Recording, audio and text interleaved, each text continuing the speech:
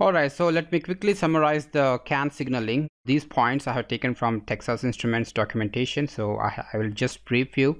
So the signaling is differential, you know that, okay, which is where CAN derives its robust noise immunity and fault tolerance.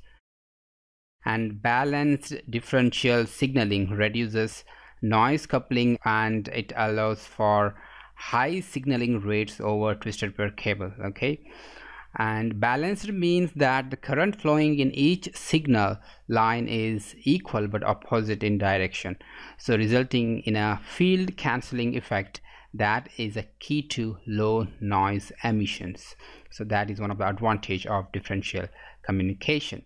Now the use of balanced differential receivers and twisted pair cabling enhance the common mode rejection and high noise immunity of a CAN bus.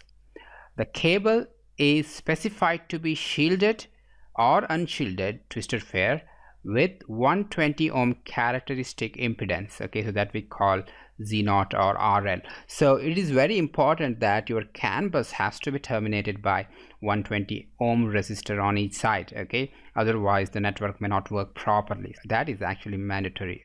So while doing our example projects, I will show you whatever the transceiver module you get in the market, they actually come with 120 ohm characteristic impedance.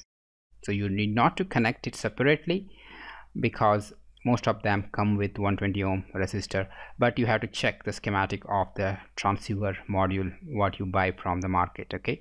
You have to make sure that it has that 120 ohm, otherwise you have to connect externally. Alright, so I will see you in the next lecture.